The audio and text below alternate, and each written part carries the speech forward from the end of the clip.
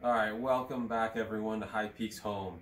I'm Sean Duane, Nick's holding the camera, and it's back to just the two of us again. And we are back to Franklin full time. Last week, we had a really good week. For just two guys, we are getting a lot done. The first project that we had, well I guess I should say, the biggest project that we did last week, we'll show you at the end of the video, so stay tuned for that. But our biggest dread of this entire project wasn't the foundation. It wasn't pulling, 30-ton material out of the back or out of the front. It wasn't, re-siding the building or replacing the windows.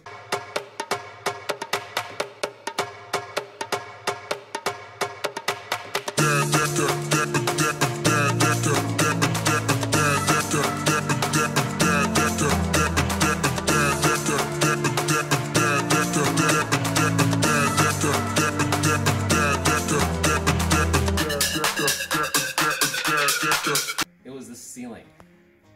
Nick and I came in here almost a year ago and tried to rip down the ceiling.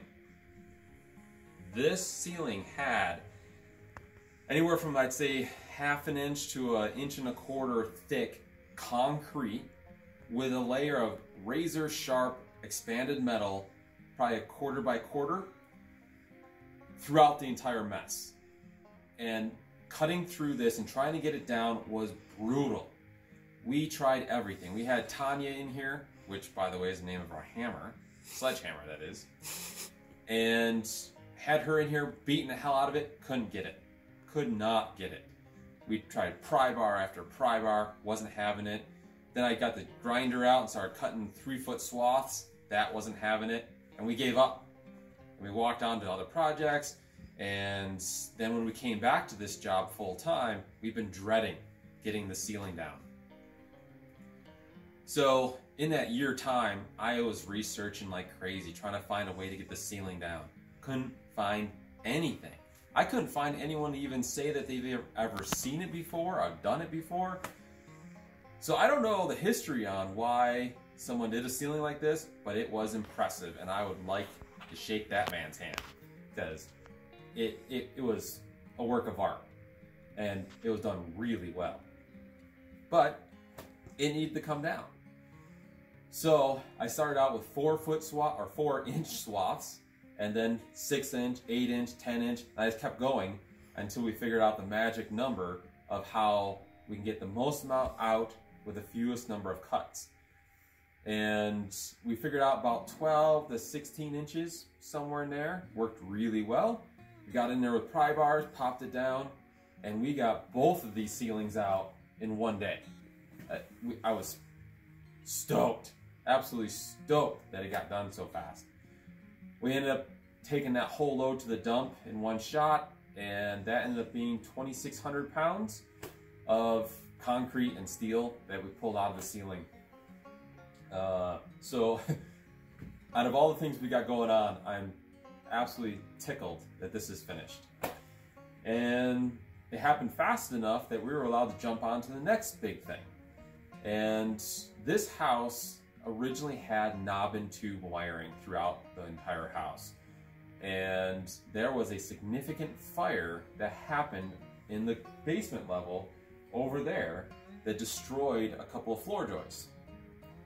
Now, those floor joists should have been replaced back when the wiring got repaired.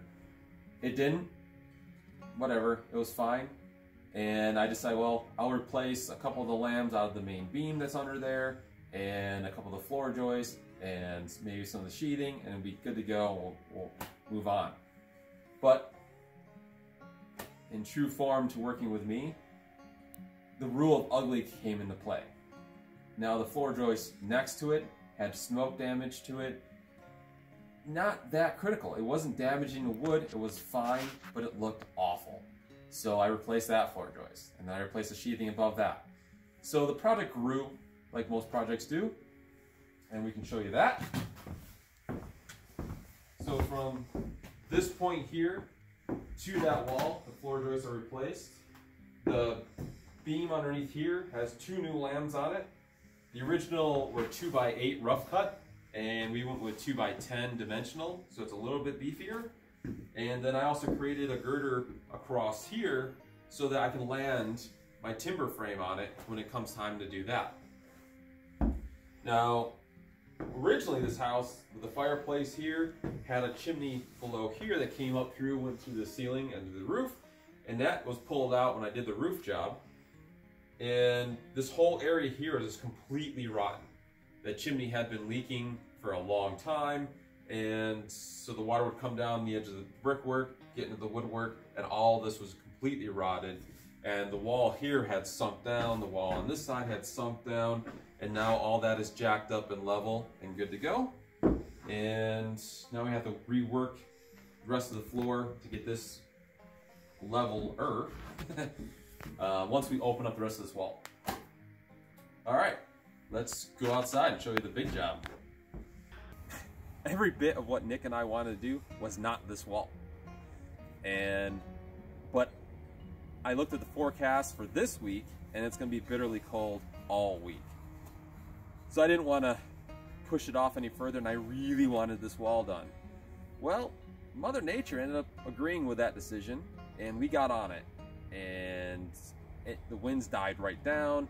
The snow picked up, which was fine. Ended up being about 22, 26 degrees, and it was perfect. At the end of the day, I was so pleased that the wall got finished, and it was completely safe the entire day. Nick and I kept checking in with each other. He got a little bit cold. He may not want to admit it, but he got cold. Feet got cold. Feet got cold.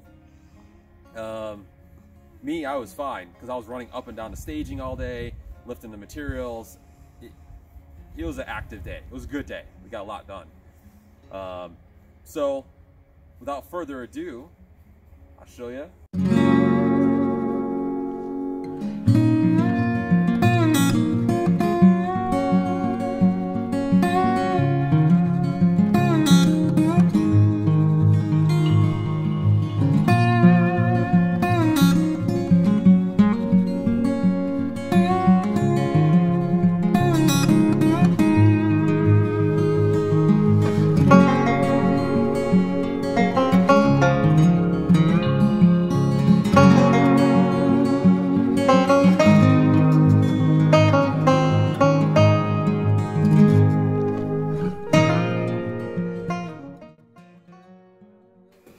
As you can see, this is the girder that I put in that we're going to land a post onto.